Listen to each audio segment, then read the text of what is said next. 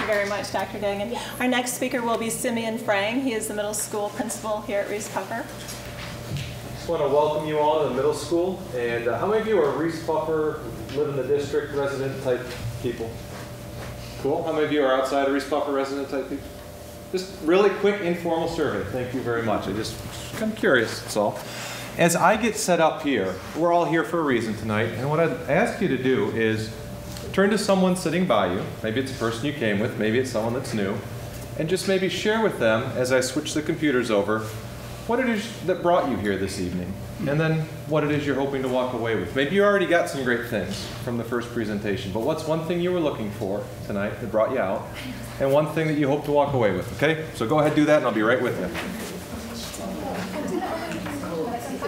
But what I want to talk about this evening is not just only what does this look like in school, how does this play out in school, but a lot of times what we see when a child is diagnosed or they're told that they have something is they begin in their mind to formulate an opinion of themselves. And so rather than me sitting up here and you listening to me, screen time, we know people engage really well, so I've got somebody else you can listen to on the screen. The gentleman that you see up there is Sir Ken Robinson. He is actually from England, so he's got a bit of an accent. And what you're going to hear him talk about is creativity. And I'm not going to preface anything else about the clip other than you're going to hear one man's take on creativity. And the third thing about intelligence is it's distinct.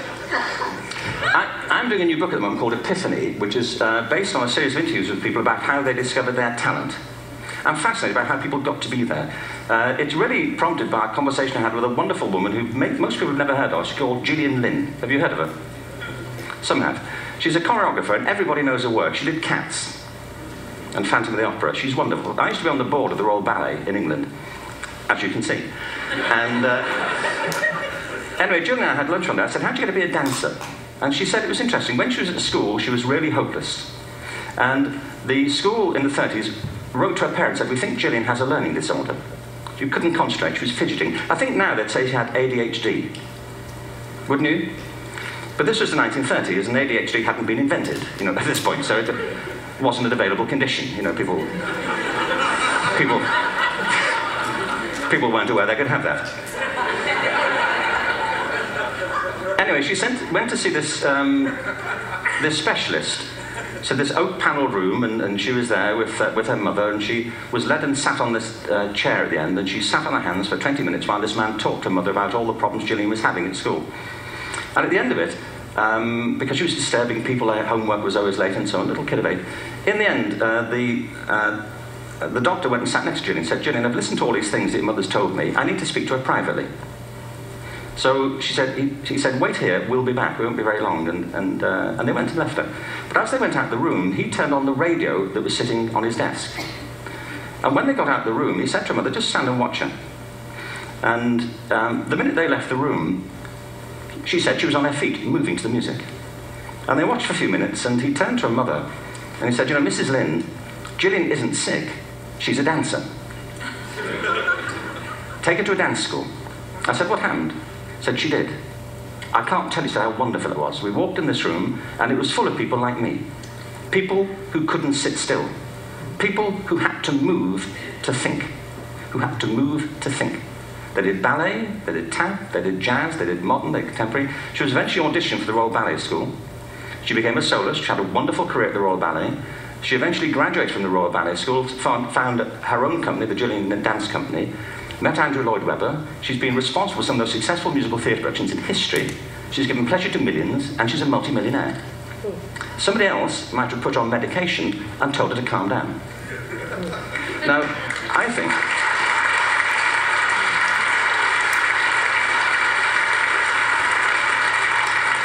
What I think it comes to is this. Al Gore spoke the other night about ecology and the revolution that was triggered by Rachel Carson.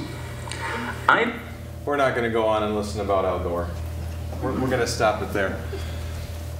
One of the things that stands out to me in this video is that every individual, every child is different. And when we talk about kids and when we talk about children, we have to identify and really get to know and understand what works for that individual child. And I think one of the important pieces in schools is that when we see a child come to us who has ADD, who has ADHD, whatever version or variety is, we really want to try and understand more. Is it organizational? Does the child just not, with the organization, is that, and you go and you open the locker and you can see it, and you can open the locker and you can see the things come cascading down out of the locker.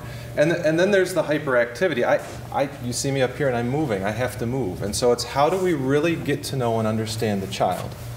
Because our goal in school is to help the child. I think that in a lot of ways, a question that I get asked often is about looking for an answer or the solution, and I don't know if there is such a thing. I think it requires trial and error. It requires some effort, because certainly we have kids in this building who have ADD, ADHD, who aren't necessarily receiving any outside support or outside services from a special education perspective.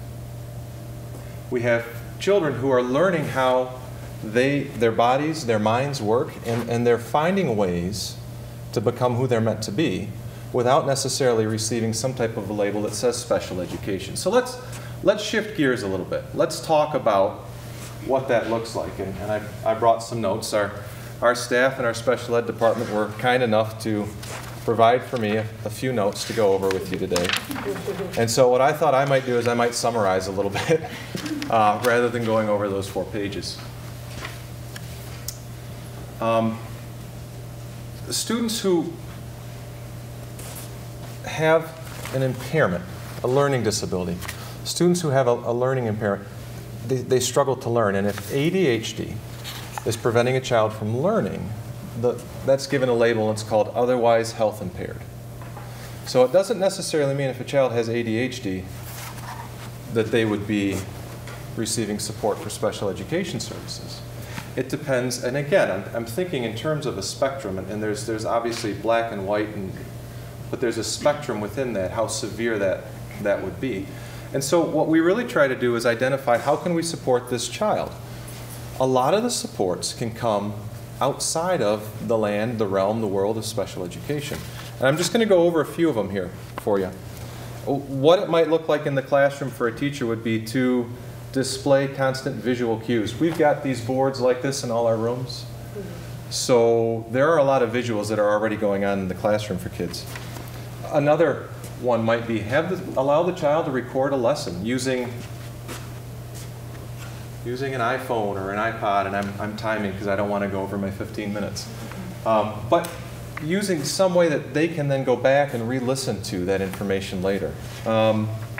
For some students, having the visual timer helps, that they would know every 5 minutes, okay, what am I doing? What should I be doing?